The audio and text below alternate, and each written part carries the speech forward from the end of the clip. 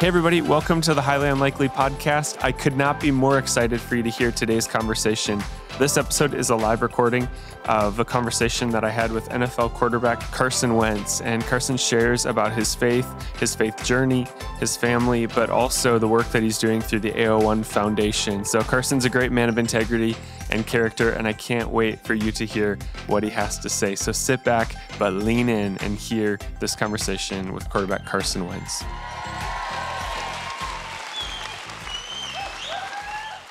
Well, thank you. I'm glad to see you too. Hey, this is a special day, and Carson and his family have exerted a lot of energy for the A01 Foundation this week. Camp Conquers just ended today up in Washburn. They've also just been through the craziest year, and I know that you love him and care about him and have been cheering for him on a screen. So one more time, will you just welcome him to Evangel?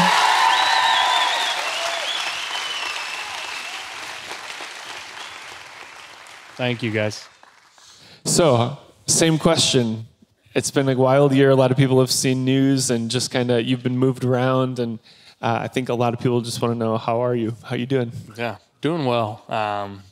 It has been a wild year. It's been a whirlwind. Really the last couple of years, as I think we've all gone through a wild couple of years in some way, shape, or form. And ours professionally is just throwing another wrinkle into the equation the last couple of years, but it's been fun, honestly. I have an amazing wife and two kids that are resilient, and we're just bouncing around figuring this thing called life out and having fun doing it. But we're doing well, actually. It's been a fun transition.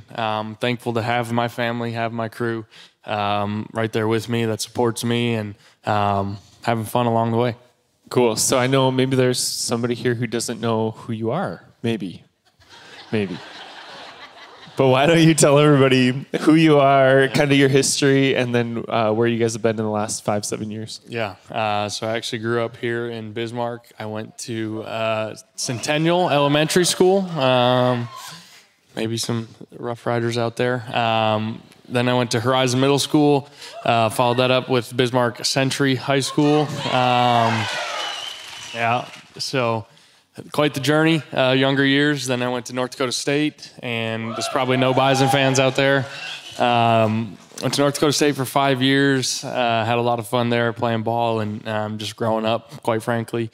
And then got drafted by the Eagles, spent 5 years in Philly. It was a wild ride there in Philly. And then I spent this last year in Indy with the Colts, and now I am a Commander, which is weird for everybody to say, but we're getting used to calling them the Commanders now, and yeah, excited for this upcoming season, and we've kind of bounced around as a family, obviously, accordingly, but just like I said, we're having fun doing it. Cool. Well, so glad that you're here, and I know it's been a wild week, but go ahead.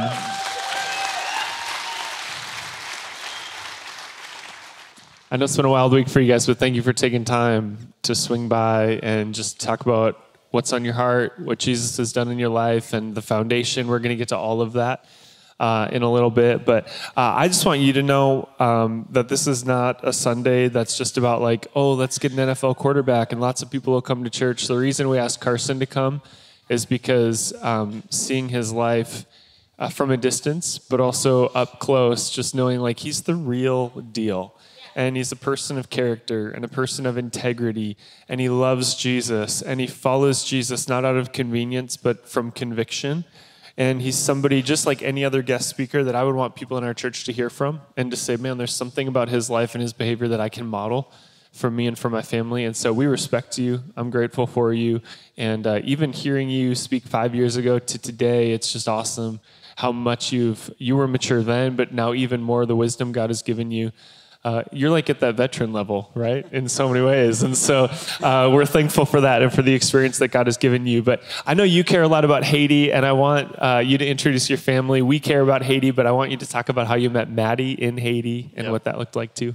Yeah, so went to Haiti. Well, first of all, family, we got 2 little girls. Hadley is 2 years old, and Hudson is 7 months old. And my wife, Maddie, and I, going on 4 years of marriage. That'll be our 4-year anniversary in July. Yeah. and they were at the first two services, but it's nap time, so they are not here right now. But no, it's been quite the ride with them. But my wife and I, we met in Haiti. So I was on a mission trip after my rookie year. Go down there, and I'm just down there with a teammate in the church that I went to in Philly, and just a couple days. And my wife was actually an intern at the time. So when she was in college, she would go intern with Mission of Hope, which is an organization in Haiti that we now work with. So she was interning there, and the last day, let's just say I got a really good tour guide. My wife was the tour guide. The last day, a tour of the campus, and it was a fantastic tour.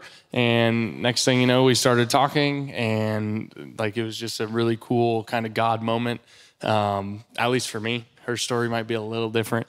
But long story short, 15 months later, we're married. And just really cool to see, both of us, we were just going there to serve. We just wanted to go help and just draw closer to God, make a difference, all of those things. We weren't looking for someone in that kind of season of life, so to speak. And God just kind of made it happen. God opened the door, and we're not perfect, but we were striving to live for God in that moment, and we met, and here we are. Still funny. It still kind of gives me chills to say we're going on year 4, and we have 2 kids, and our life is kind of crazy now. But we're having fun, and we're grateful that we did meet in Haiti, and kind of is a pretty cool story. Yeah. I think the rest of the story goes that maybe you made some sort of a move via sending some flowers, and Maddie kind of pumped the brakes because... Yeah. Am I oversharing? Nope, that did happen. Okay. So it's the 12:30. It's her birthday in want. June, and I'm like, okay, well, we've been talking a little bit, so I'm going to be very romantic. I'm going to send flowers, but I'm sending flowers to Haiti. That's a different animal. We're not just calling the local floral shop to go deliver flowers. So these flowers show up 2 days late.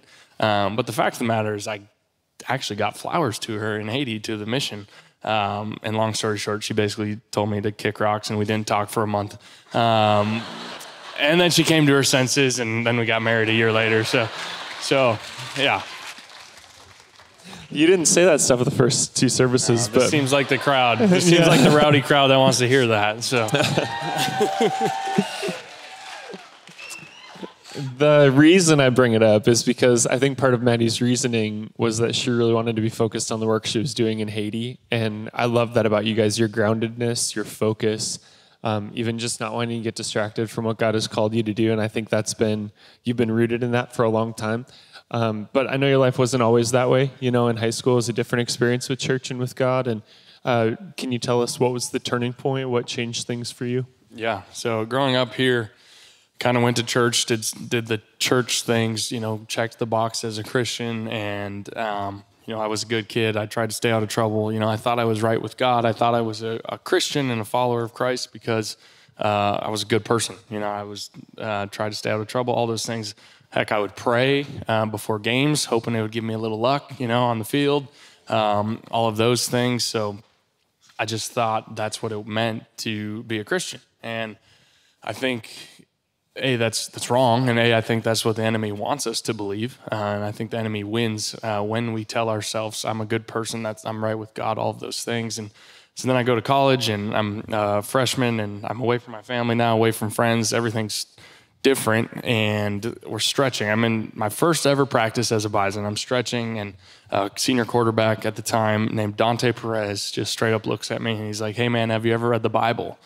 And I'm just like, bro, I do not want to talk about this right now. My head is spinning. I'm away from my family. There's a lot going on. I'm just trying to remember these plays before I screw them up on the practice field. But at the time, something was stirring inside of me that, I'm 18 years old now. I'm away from my family. It's time for me to kind of more or less grow up and be convicted about what I'm convicted about and figure this whole thing out on my own. And long story short, him and I end up meeting up the entire first semester, go through the whole New Testament, and my view of being a follower of Christ completely flipped on its head. And it was no longer, you're reading Ephesians, for it is by grace you've been saved blah, blah, blah, not by works. And so I hear that and I'm like, well, shoot, I thought my works were good enough. I'd look to my left, I'd look to my right, I'd say, okay, I'm probably a little better person than that person. Well, not quite, but I'm close. Like, that is what earthly minds, that's what we want to do. And we always want to compare ourselves to each other. And that's not what we're supposed to do, because our comparison is Christ. And ultimately, we'll never measure up. But the fact is, he already measured up for us, and all we have to do is give our full surrender to him and give our life to him. And it changed my perspective radically, and I now got to live out of the overflow of God's love. I really understood how much God loves me in that moment. And now, even as having my own kids, I understand God's love in a completely new way, and just in awe of how much God loves us, because he sent his only son. I mean, I love my daughters Hadley and Hudson more than I can even put into words. And that love is not even close to how much God loves us. And that blew my mind. And now it continues to blow my mind every time I look in my little girl's eyes. And so once I understood God's love in a deeper way, it changed my perspective. And I'd love to tell you from then on out, like, it was smooth sailing and it's perfect. I'm a perfect Christian, all these things. That's not how it works. Life is still hard. There's still highs and lows. There's still spiritually highs and lows. You go through peaks and valleys and all of those things. But to have a deep sense of peace and a deep sense of joy through it all, because of my faith in Christ, has really changed the landscape of my eternity for the better. I'm trying to tell him whenever the football gig is up, preaching, could be a thing. That's just so good and such good truth. I know a huge part of your story, what's foundational, is Dante and Mallory in your wife's life really sitting down with you guys and walking you through Scripture, teaching you about God's Word, and really discipling you. And how do you still seek to do that today? Why is that so important? Yeah, I just think, you read the Word and you open the Scripture, or you just know, you hear about God the Father, the Son, and the Holy Spirit, and you're like, God even he just created us all to be in relationships. He created us to be relational. He sent the disciples out. Jesus sent the disciples out in twos, because we're created to be in relationship. And you think of, I was just asked, what about your faith story? And Dante Perez comes to mind. And I'm sure every one of you, as a follower of Christ, when you're asked, tell me your story, there's a face that comes to mind. There's a person that comes to mind. There's somebody that you admired or looked up to, or was bold enough to say, hey, bro, have you ever read the Bible? Or, hey, come with me to church. Or, hey, what about my small group that I lead? Come on over. Let's talk about the Bible. And I think for me, I look at that and I go, I don't want to miss out on that opportunity to be that person to somebody else. I think that's why I believe, and I know that's why God put us here, to make disciples, to live on mission, to be bold enough to have those conversations. And I would just challenge everybody to ultimately think back and be thankful for that person that was maybe your Dante Perez in your life, but also, how can I be that person to somebody else? How can I be that bridge to get somebody ultimately from death to life? And that you can spend eternity with, because you just were bold enough to have that conversation that maybe you didn't want to have, but the Spirit nudged you to have it and you were obedient to it. That's so good. Following Jesus is not just coming to church and being an observer. It's being in relationship. It's being in relationship with people, and it's being an accountability to people. Showing up every week, knowing that you're going to talk about God's Word. And now for you, your greatest disciples are two little girls, right? And you're 2 years into that journey. How does it translate into making disciples of your daughters? Yeah, it's hard. Yeah, it's very hard. It's I'm still figuring it out. Don't get me wrong. I for one, I don't think I'll ever have it figured out. But it requires a lot of patience, as those with kids know. But for us, our oldest is 2, and it's just, there's only so much she can learn and really understand right now, but can we just add spiritual disciplines into our life that we can model and she can see? So we're going to go to bed. We're going to say our prayers together. We're going to pray before our meals, which is actually really cute, because now she prays, and you never know what you're going to get. And oftentimes it's interrupted by a bite of the fruit or the snack or whatever's in front of her face. But we get through the prayers. But it's just spiritual disciplines that we can just start to just kind of drop nuggets and just never going to force anything, but just hope that we can just integrate those spiritual disciplines into our life, into her life, and that God will kind of just take that and run with it and, continue to allow her to grow into the woman that God's called her to be. And so trying to figure that out. Again, 2 and 7 months old look a little different than 4 and 2 in a couple of years and all those things. And so there's a lot of big questions and big decisions and a lot of things that we'll have to kind of navigate as they come up, especially in the crazy world we live in now. But, we're just taking it day by day and trying to be in tune with the Spirit to just raise them well and ideally model what it looks like to chase after Christ, not only as individuals, but in our marriage as well. Yeah. And let me tell you, you got to pray for Carson, because I met Hadley backstage and she was like, Daddy, can I have a fruit snack, please? And I was like, dude, give her the box. Like, the cutest, sweetest, most polite little girl. And so... Until you say no. Yeah, until you say no. That's so.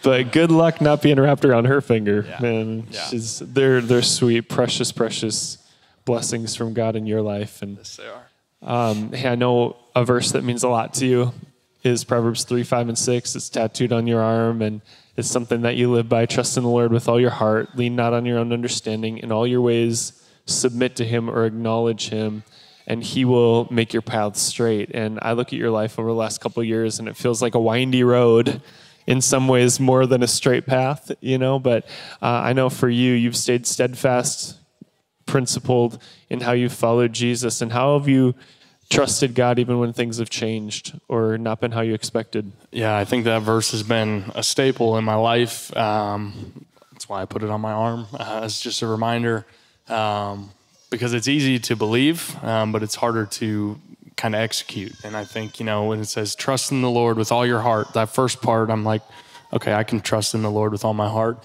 At least what I think that means I can do.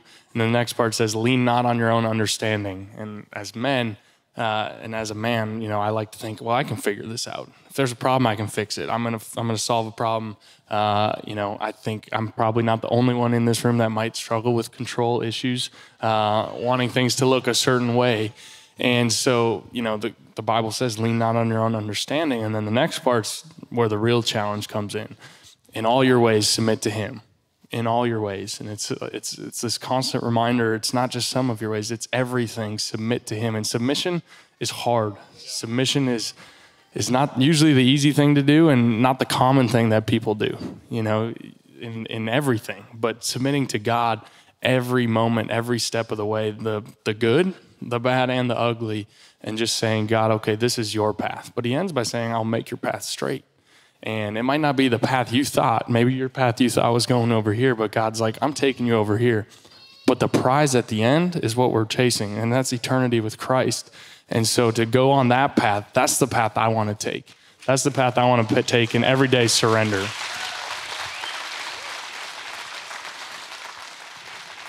I think that's so true. You can look at your life and think, man, the path is anything but straight, but it's possible to walk a straight path before God, even when your path through life seems difficult or takes you places you didn't expect. I know that 5 years ago when you were here, I think it was 5 years, something like that, I committed to you, hey, I'm going to pray for you. This church is going to pray for you. I think that's why it's so rewarding when you come back, because I know people have committed to your journey in their own heart, not just watching you on a television, but praying for you and what the A01 Foundation is doing. And I know as you walked through kind of the craziness of this last year, I prayed for you more. And I was one of the people, that threw you a text. I was like praying for you. I didn't even know if you knew what was going on, but just wanted to be consistent in that.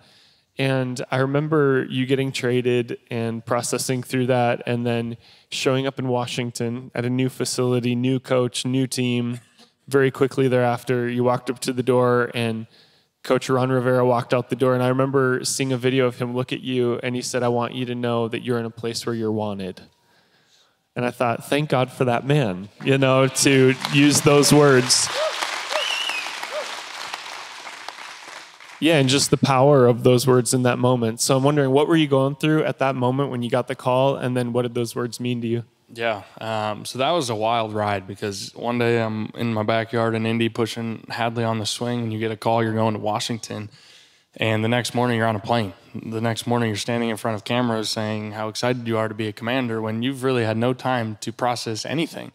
And so, I mean, call a spade a spade. There's a lot to process. There's a lot of emotions going on. And so to walk up to that door with all of those emotions kind of going through my heart and in my head, and for him to say, you know, you're wanted here, it means a lot. And it impacts and kind of changes your perspective as you go forward. But it also, I know what it did for me in that moment, and then really the next couple days and weeks as we processed, okay, this is happening, this transition, all of this. But it also reminded me the power of our words and the power of what, you never maybe know what someone's going on inside in their mind or in their heart, but you have the power to speak life into a situation, to change someone's outlook, to change someone's perspective just by your words. And I've seen that in my own marriage, you know, when I'm able to be intentional and choose words wisely with my wife, with my kids. I've seen it in friendships and relationships. I've seen when I don't use my words well, and it can bring, negative feelings. And so there's so much power in the words that you say and how you can uplift others and how you can bring people joy in moments that maybe they shouldn't have joy. You never know what people are going through. And so that was just kind of this nugget of truth that I think God revealed to me of just, hey, there's power in those words because of how much you felt that loved and valued and wanted in that moment. Now you can go reciprocate that with others. So that's just a nugget that I would throw your way, to just be intentional with the words that you speak with people. Yeah. I think about right after you were here, you had an MVP caliber season going on in Philadelphia and went diving into an end zone, took a hit, messed up your knee, and actually ended up being on a stage with your team lifting the Lombardi trophy. But the caveat is that you were in street clothes in that moment, a dream, of winning a Super Bowl coming to pass, yet there was this disappointment, that was attached to it. And I know a lot of us walk through disappointment. You can look at somebody like Carson, I think, and say, well, he still got paid. How bad could it be? He's an NFL quarterback. But I think we've found in our world that no amount of money can deal with. You can't pay enough to get rid of pain, and pain is relative, and we all walk through it no matter what other things we have going on in our lives. And I know there's joy and elation in that moment, but probably pain and disappointment as well that season. So how did you navigate the disappointment of that moment? Yeah, that was definitely a trying time. I know, I'd come into the league and I'm actively following Christ, and, I have this motto of audience of one, and it was really, things were going great. I'm living for Christ, I'm playing for Christ, and we're having a successful season. I'm having a successful season. The highs are high and everything's going well. And, I always would joke, like if I was the guy on the crutches, or I was the guy in the training room, because I don't sit still well. I'm busy, I'm an active guy. And so I was like, I don't know how I would fare in that situation. And then I found myself in that situation. And it just took me to a so much deeper spiritual place of surrender that I've never been before. When I physically couldn't even move my knee like a foot, move my leg a foot. I couldn't get up from the couch to get a glass of water. I couldn't do anything. And I just ultimately needed my wife, who was my girlfriend at the time, but I needed Christ. Like I just couldn't do it myself.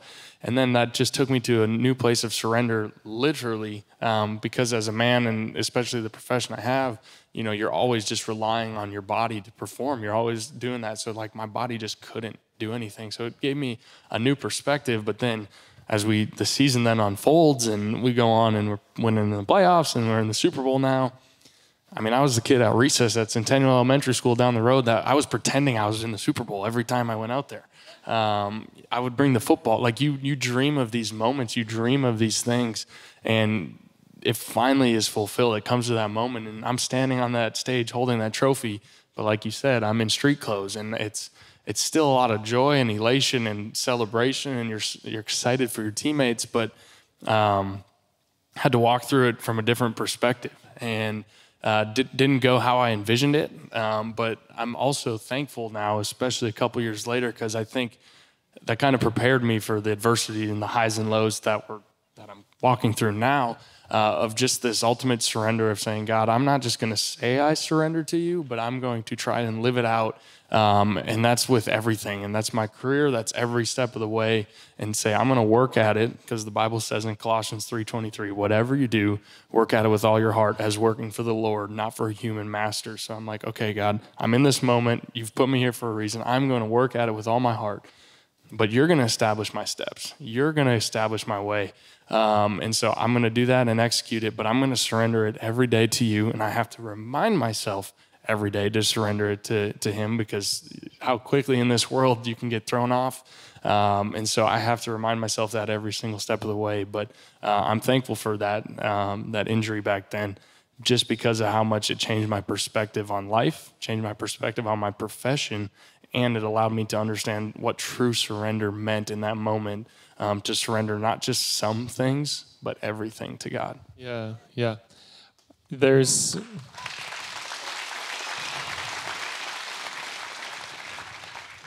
Every time you talk about that, I think back to Abraham, and God asks Abraham for a sacrifice that really felt like everything to him.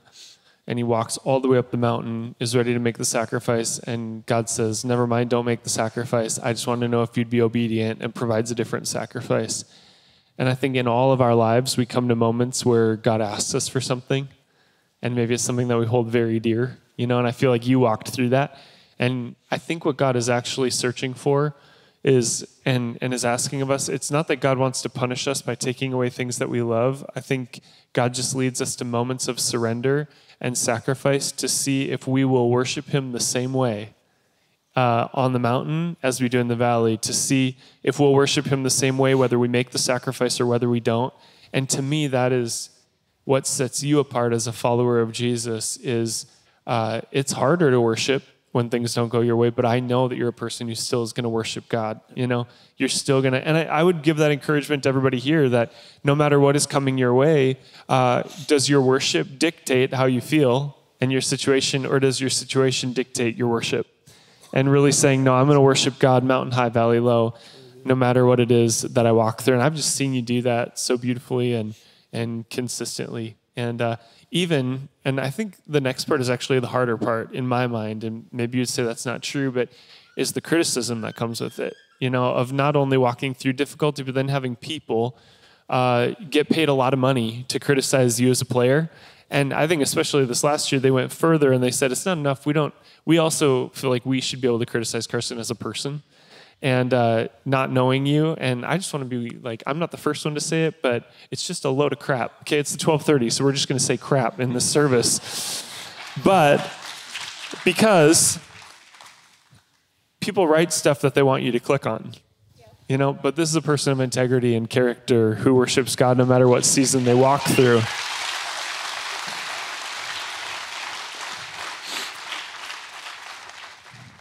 But how have you guys navigated that when there's so many voices, so many people talking, you're trending on Twitter, whatever it is? How do you manage that? Yeah, I mean, there's definitely a spiritual side of navigating, and tangible ways that my wife and I try to kind of set ourselves up for success when it comes to that stuff. I mean, tangibly, we try and stay off social media. We avoid it as much as we can.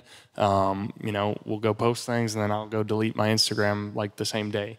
And different things like that, to just tangibly kind of say, we don't need to even give the enemy a foothold of anything in our life. And we don't really turn the TV on in our house, other than now I turn on the golf channel, because they're not talking about me on the golf channel. Not yet anyway, maybe one day.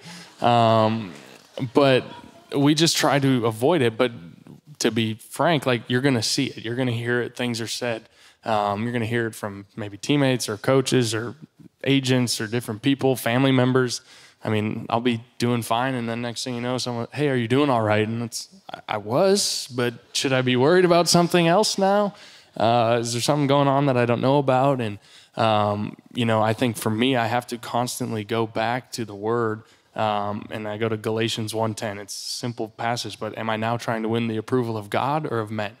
And it's a simple question, but it's this real truth of, like, am I trying to win the approval of other people? Am I really worried about what other people say, think, or feel? Or am I worried about what God says, thinks, or feels. And what God says is in the Word, and that's unchanging. How he sees me, how he loves me, that's not going to change based on my performance or how I do. And so I try to have that perspective, but I need to have that perspective every day. And it's something, the Bible says, be transformed by the renewing of your mind, because the world wants to tell you a certain thing. The world is going to constantly inundate you and your mind and your heart with crap. It's going to inundate you with everything. And you have to say, what's going to win? Is the world going to win, or is the Word going to win in my life? And so you have to do that every single morning and surrender that.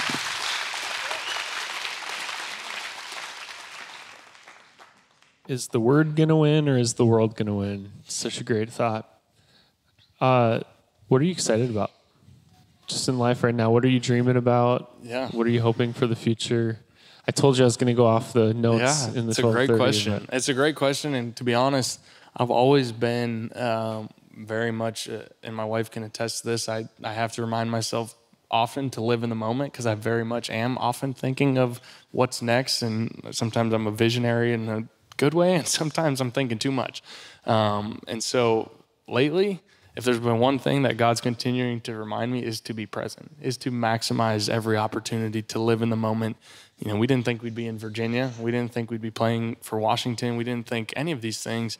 And so this vision I had looks different. And so for me, it's just, how can I be obedient with this next step? I think we have high expectations, high hopes for the future of the foundation, which I'm sure we'll talk about in a few minutes, and all of that. And, I'm enjoying the heck out of raising my kids and look forward to seeing them grow, and all of those things. But I'm trying to think less about the future in that respect, because that is my tendency. It's my fleshly tendency. And sometimes God just says, hey, be present, be where you are, maximize each opportunity, because you never know when it's your last. It's awesome. Why don't you go ahead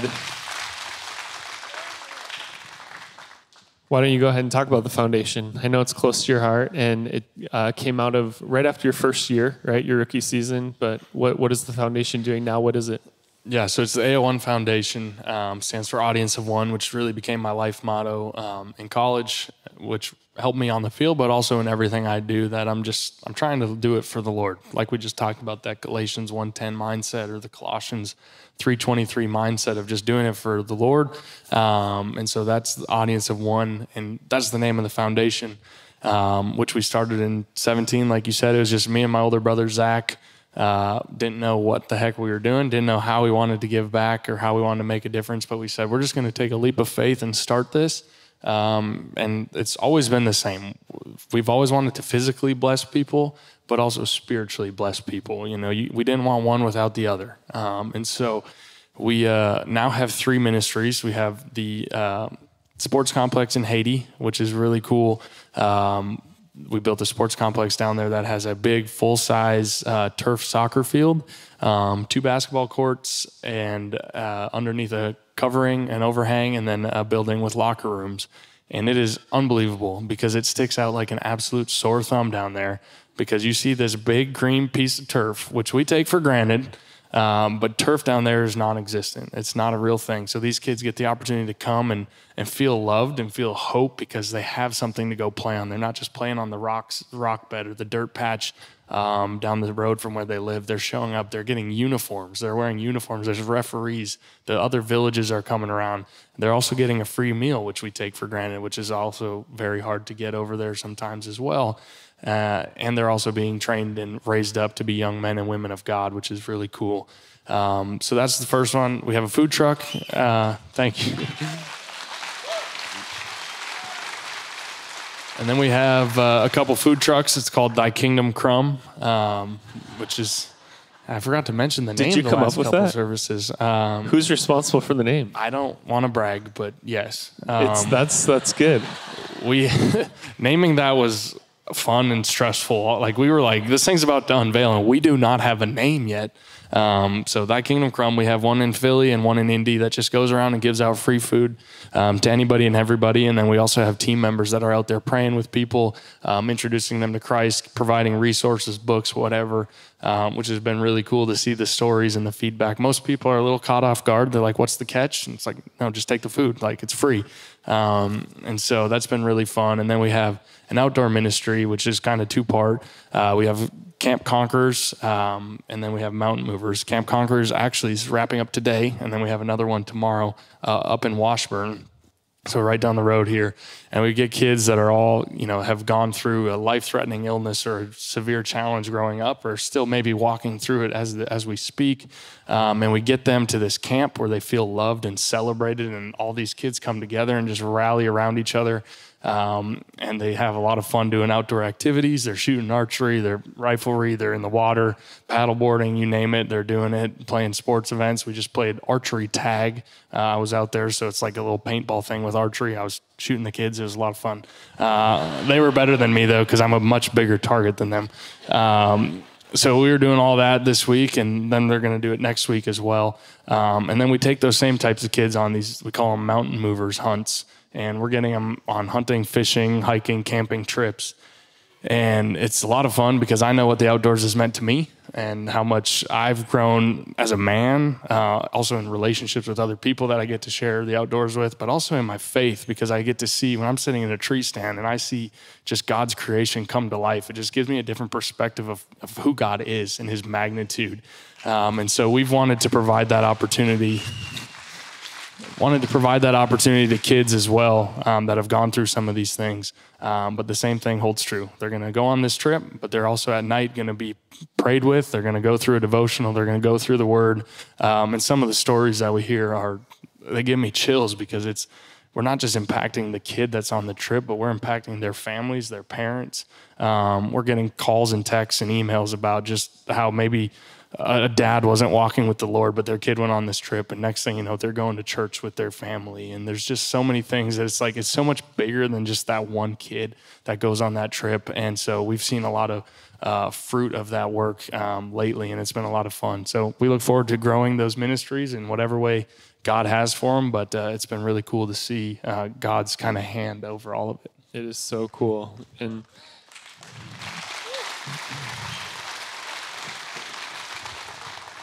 I'll brag on it a little bit. It says, I got some stats, and I think these might be even a little dated, but over 100,000 meals have been served through Thy Kingdom Come. 159 campers, that number went up this weekend, have gone through Camp Conquerors.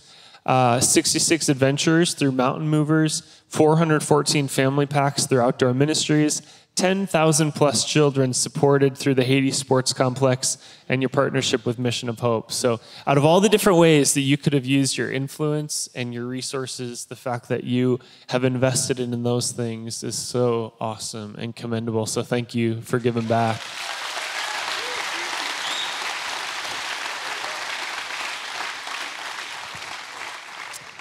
We're going to wrap up in just a second, but I just want to say to you, Carson, I know you get a lot of accolades for what you do, and I just want you to know that we respect you for who you are. And I know that is the bigger goal in life because you've talked about it, this season of football will end at some point, and I know you're going to outplay Tom Brady, but, we'll see. But I don't know if I'd want to be playing football at 45, if I'm honest. I'm 36, and I'm I don't think I could do it. But I love and appreciate that who you are is something that you put just as much emphasis on as what you do. I think there's a lot of people who put their whole identity into what they do, and then when what they do goes up and down, they go up and down. But you've invested so much in who you are, and I can see it in how you built your family and in the things that you talk about. And I've just been honored to sit with you today and just hear you share your heart. And more, I told the other service, I feel less of a need to be here because what you're sharing is just so good and so full of truth. And I think it speaks to how you've grown in your faith and as a follower of Jesus. And that is inspirational. More than anything else, that's an inspiration to us. So I want to make sure you hear that because I know you hear about all the other accolades, but who you are is impressive and it's exciting when we look to the future. So thank you for that. What we want to do for a moment is, I know there's some of you that Maybe you came into this room and you're very much where Carson was when he was in high school. Maybe you're a different age than he was, but your faith has been very works-based. You've been trying to make your own way to God, or you just feel like you've been separated from Jesus in your journey of faith. And you're here today to see Carson, but as you've listened to Carson, you've not seen Carson, you've seen Jesus. And working through Carson, and that has created something in your heart or in your spirit that says, man, I want that kind of faith. I want to make that same decision. And so what would you say to anybody who's kind of on the fence today in that decision? Yeah. I was right there. And I'd say when you're living a life of trying to be good enough, you are never fulfilled and you never have peace. And you will always be striving to do something more, do something greater. Always look to your left, look to your right. Am I good enough? And that's not how God designed us. That's not how God created his spirit and his son. And that's not why he sent Jesus. He sent Jesus to die for us so that we could have eternal life. Because like I said earlier, we will never be good enough. We can never be good enough, but Jesus already did it for us. And that changed my life just dramatically in college, just understanding that love and everything and just surrendering it to him. And then it took me to a place of, okay, well, I want to know, what are all these other religions in the world about? Like, why choose this Jesus guy over something else? And it's the same thing. It's always, am I good enough? Can I be good enough? Can I earn something in which we all know as followers of Christ, we can't. We simply can't earn it. And it's exhausting trying to. It is absolutely exhausting. You will run yourself ragged and you will never measure up. But Jesus already did. And all we have to do is surrender ourselves and give him our life. And it has been the most freeing. It has been the most joyful. And I promise you, it doesn't mean your life is going to be easy. Quite frankly, sometimes it gets harder. But the eternal reward and what's waiting at the end of the road is far beyond anything that we can ever ask, think, or imagine. And I promise you that. And run the race, walk the walk, so that one day we're all standing before the Lord and we hear, well done, good and faithful servant, because that is all that we should be striving for. Come on. That's so good.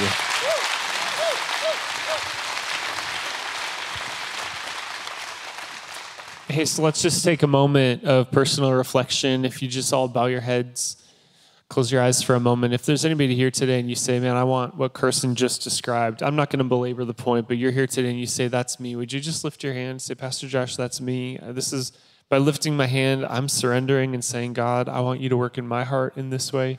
God, I don't want it to be about my works anymore. God, I want to live surrendered to you. I see many hands going up. Anybody else? That's a decision you want to make today. The Bible says that if you're making that decision, here's what you need to do right now. Romans 10:9 says, confess with your mouth that Jesus is Lord. God, I surrender to you. I confess that you are Lord of my life. I need you. I accept your free gift of salvation. And then it says, and believe in your heart that God raised him from the dead, that Jesus was the Savior of the world. And saying, God, I believe. Maybe there's some areas where I doubt or I have unbelief, so help my unbelief, but I believe today. And I put my hope and my trust in you. And if you pray that prayer, if you call out to God that way, the Bible tells us that you will be saved. And it's God's will for you to be saved today. And as a deposit of that saving grace of Jesus, he's giving you his Holy Spirit right now, who's going to fill you and who's going to help you.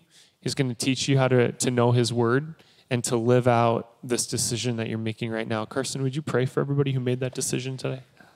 Dear Jesus, we just thank you. Thank you for this space. Thank you for your presence here. For your word says where two or more gather in your name, you are there with them. And God, we know that your presence is here. But we ask that your presence would go with us as we go into this world, and that we strive to make a difference, strive to live on mission, that you would just allow our eyes to be open and see the way you would have us see, so that we may love others and just live a life that is different than this world. God, that is a life that is chasing after you. God, we just thank you for those that raised their hand and accepted you for the first time. We celebrate them as we know that you are celebrating with all the angels in heaven, God, because it is a glorious moment. And we just thank you that you love us so much to come and die on that cross for us, God. May that grace and may the gospel never get old to us. May we just live on mission for you. I just pray a blessing of health and protection, and that you would just give us wisdom as we navigate this crazy world. We love you and we thank you. It's in Jesus' name we pray. Amen. Amen. Come on, give it up for everybody who made that decision today.